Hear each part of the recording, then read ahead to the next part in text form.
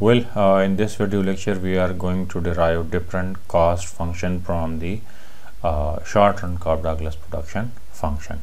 So this is the short-run Cobb-Douglas production function, and you can see there are two factor input x1 and k. K is actually x2, but since this is fixed, so that is why it is represented by k. So x1 to the power a and k to the power 1 minus a.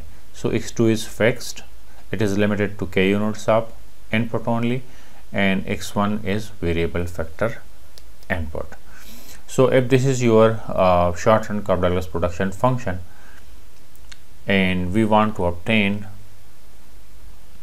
different cost function from it, we can solve it for x1, right? So if we solve it for x1, the value of x1 is given by this, as we did it over here. And if we substitute for x1 in the cost function, w1 into x1 plus w2 into k, so this is the cost function. Now we can obtain different cost function from this short-run Cobb-Douglas production function.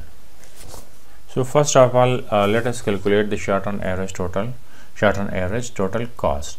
So it is equal to total cost divided by the units of output. So the total cost is given by this, right? And this is the units of output. So if we simplify it, we will get the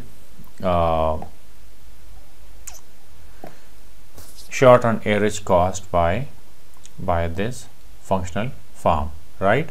So this part is equal to what? This is your total average variable cost, and this is the average fixed cost, right? So if you want to calculate the short-run marginal cost, you can take the derivative of the total cost function with respect to x1, and you can quite easily calculate the short-run marginal cost. So if you take the derivative of the total cost, you will get the marginal cost. This is your total cost function, right? And you take the derivative of this function with respect to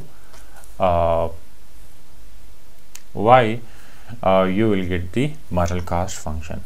So if you take the derivative of this function with respect to y, you will get this short-run marginal cost function. So this is how to obtain short-run average variable cost, short-run average fixed cost, and short-run marginal cost from the short-run Cobb-Douglas production function.